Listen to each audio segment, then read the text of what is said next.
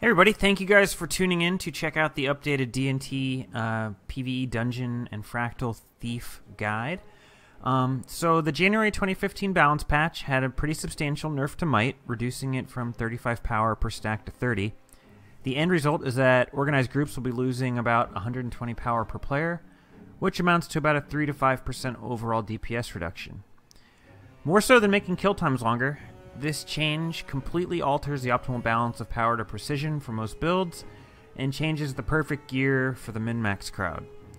Luckily though, the Thief doesn't have to worry about all these issues, as the optimal Thief build will result in a 102% critical chance, meaning that you don't need to get any extra precision from gear or food. Thief in PvE didn't gain much from this patch aside from changes that were almost entirely PvP centric. As a result, much of the information in this guide will be redundant to veteran players, but hopefully this will be a big help to newer players looking to explore the Thief profession. So, based on all of this, we view that there are currently 4 viable Thief builds depending on the encounter you find yourself in. The main build we'll be talking about is the DPS build, focused on providing maximal personal DPS, while also contributing decent amount to vulnerability stacks, providing blinds, and also projectile defenses for your team. This is a versatile build that operates well in organized groups and pugs, and it is the highest single target DPS build in the game, and is purpose-built for that task. The second build is a variant of the main DPS build, but designed for longer fights or players newer to the Thief class. In short, bursty fights, it will produce a bit less DPS than the main Thief build, but will actually surpass the main build in fights that extend for a long duration, such as you might encounter in Fractals. This build also has a simpler DPS rotation, and that makes it an excellent build for newer players looking to pick up the class and run with it right out of the gate. The third build we're going to talk about is based around the trait Feline Grace. This is a trait which essentially doubles the amount of dodges a Thief has, which is extremely powerful. Generally speaking, for newer players, however, the issue is rarely that you run out of dodges. It's that you just dodge the wrong things or fail to dodge the right things. So this trait, granting you extra dodges, won't help you see telegraphs or avoid the attacks any better, so it isn't of tremendous use to a very inexperienced player, some might argue. Instead, this build shines when doing difficult boss and dungeon solos, and you find yourself in situations where the boss attacks are frequent enough to exhaust your normal dodges, and you don't want to use an energy sigil. In short, it helps you best when you know what to dodge, but just don't have enough endurance to do it.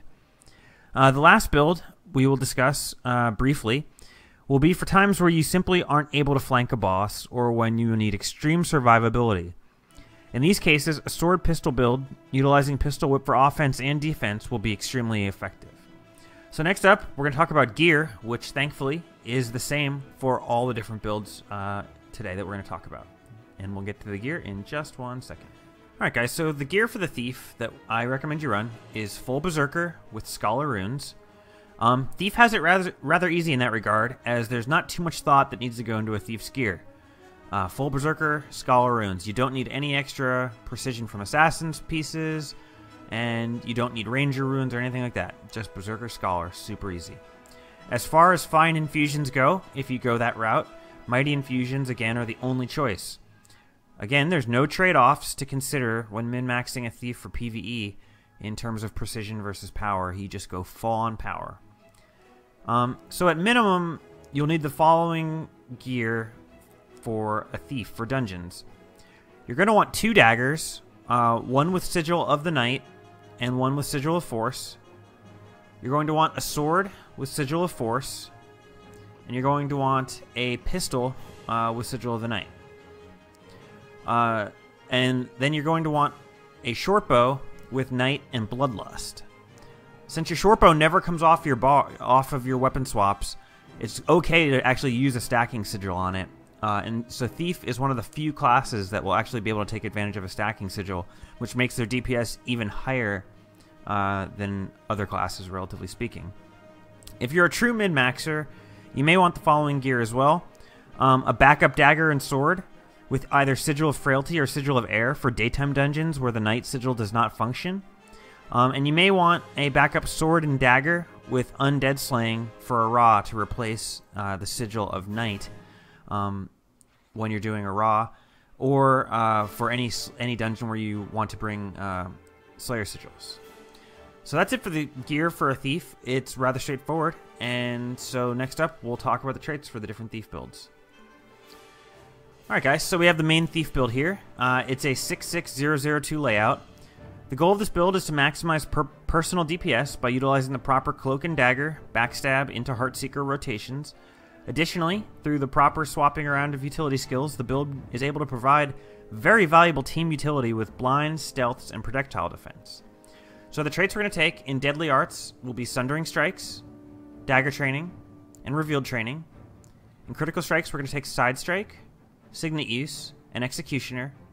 And in Trickery, we're going to take Flanking Strikes. You should note that if you're in a pug or a particular party composition that doesn't have very high Fury uptime, feel free to change Flanking Strikes out for Thrill of the Crime to give your team additional Fury uptime. So that's it for the main DPS build trait layouts. Next, I'm going to discuss some of the others. Okay, so this is the Infusion of Shadow Thief. It is a 66200 trait layout. This trait selection produces slightly less personal DPS than the main variant in short fights, but in long encounters, the extra frequency of backstabs will eventually lead to superior DPS compared to the main build. Additionally, this rotation is much easier to manage and is easily recommendable to new players to the Thief class. In Deadly Arts and Critical Strikes, the trait selection remains the same. However, instead of taking Trickery, we put 2 into Shadow Arts for Infusion of Shadow, which gives you initiative when you stealth, meaning you'll get 2 initiative back every time you Cloak and Dagger, which will allow you to Cloak and Dagger more often, which means backstabbing more often. You do lose the 5% damage from Flanking Strikes, but in longer fights, you'll make up for it by getting to Cloak and Dagger and backstab much more often. So that is basically the big difference between these two builds. I personally recommend this build for Fractals, and also it's pretty good when pugging, simply because your pug might not have as good a DPS as an organized group, and the fights could end up going pretty long. So those are the two main Thief builds. The next two are kind of niche builds, and I will discuss those as well. Okay, so next up we have the Feline Thief. This trait selection produces noticeably less DPS personally than either of the first two builds, but it trades that DPS in for double the amount of dodges. In difficult boss solos, or in extremely poor pugs, this build shines by making a skilled thief effectively immortal. The difference between the main build is we get rid of 1 in Deadly Arts and lose Revealed Training, and we pick up 3 in Acrobatics, which will unlock for us Feline Grace. Feline Grace will return half of a dodge every time you dodge. So essentially, you get an extra you get 2 extra dodges on your bar. It's very powerful, and like I said, you're going to be doing a lot less DPS because you're missing out on the points of Trickery or Shadow Arts and Revealed Training. But if you're a good thief and you know what you're supposed to dodge, this will make you effectively immortal even without the use of an Energy Sigil. So that's this build, and then there'll be one more build to talk about. Alright guys, so the final build is the Pistol Whip Thief, which is a 56003 build. This trait selection produces much less DPS than any of the dagger-based builds, but possesses a few strengths of its own.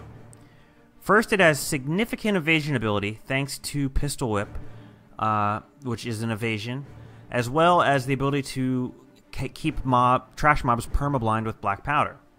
So the survivability is very high, and that's what you're trading away your dagger DPS for. Combining Signet of Malice with Pistol Whip is a very strong heal, and when used with effective use of dodging, what you'll be able to do is maintain basically perfect health constantly.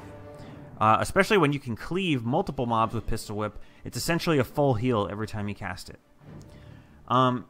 This build is ideal for fighting trash mobs, or any fight where obtaining flanking strikes is impossible, and the main benefit of Dagger, which is a backstab, is nullified. This also excels against any boss with a long windup and one-hit kill mechanics, where Pistol Whip can be used reactively as an evasion skill. For extremely challenging fights, you can use this loadout, but remove Executioner for invigorating precision, which will return a significant amount of health back in combination with Signet of Malice. Basically, every pistol whip, even if you're fighting a single target, will amount to a full heal. It's extremely powerful in fights of that nature. So this build, as I said, you basically want to use it when fighting very difficult trash mobs, or fighting bosses where you're not going to be able to get backstabs off, or bosses that are just extremely challenging. This is a very forgiving build, and I would recommend it for a player who's just absolutely struggling to survive, even with Feline Grace. This build is even more defensive than the Feline Grace build, but I think you'll find that it has very interesting trade-offs and can actually benefit your team pretty well. So that's it for builds. I will move on and discuss consumables next.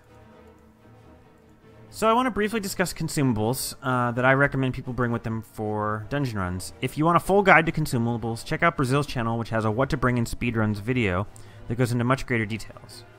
So the viable food for all builds, the most optimal food for all builds, is sweet and spicy butternut squash soup or seaweed salad. These two foods are a significant DPS boost, especially seaweed salad if you can meet the always moving requirements. Luckily, a thief using anything other than the pistol whip build, a dagger thief will always be able to move while hitting, so you'll always get that 10% boost, and it is a very significant and noticeable DPS boost. Additionally, I always recommend using the appropriate Slayer potions for whatever dungeon you're running in. In the cases of instances where you can't use a Slayer potion, I recommend either Sharpening Stones or Scale Venom. Lastly, I normally recommend players to bring Harpy Feathers with them. However, we're talking about a thief here, and thieves don't need Harpy Feathers. If you need Harpy Feathers and you're a thief player, I'm just going to cry for you a little bit on the inside. So that's basically it. If you're looking for value food, my recommendation would be Dragon Breath Buns.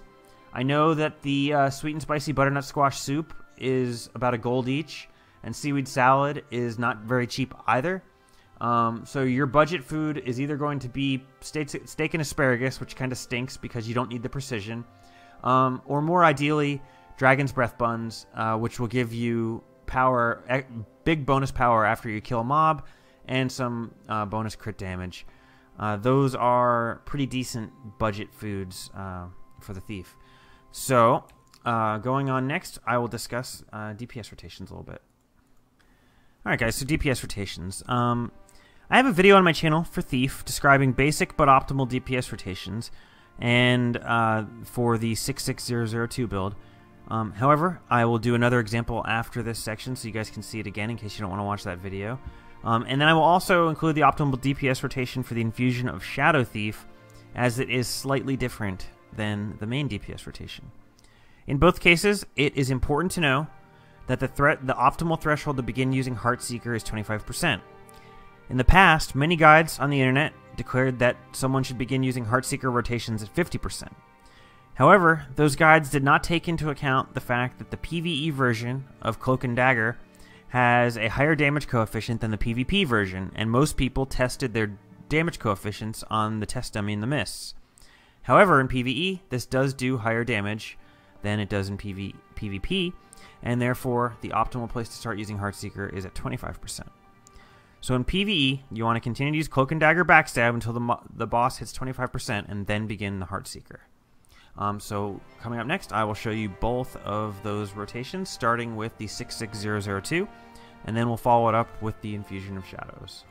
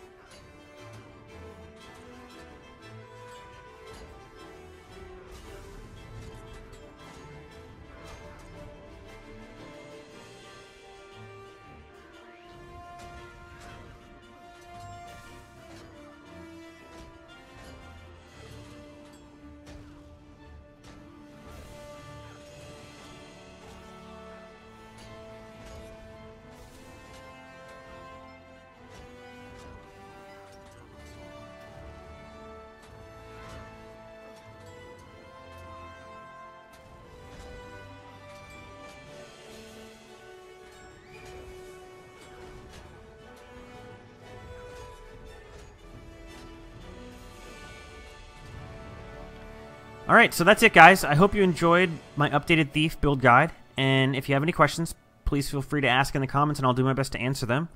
If you have any tips to share for new and interested Thief players out there, and you're a pro Thief, be sure to chime in. And I will see you guys next time. Thank you so much for checking out the video. Have a great day, guys.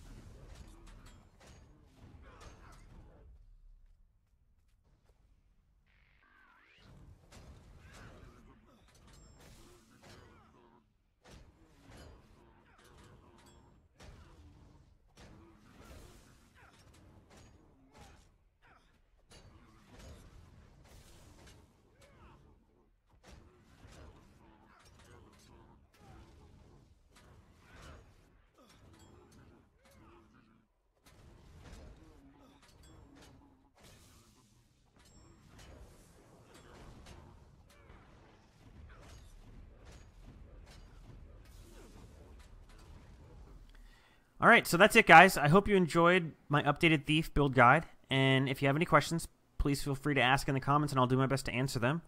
If you have any tips to share for new and interested Thief players out there, and you're a pro Thief, be sure to chime in. And I will see you guys next time. Thank you so much for checking out the video. Have a great day, guys.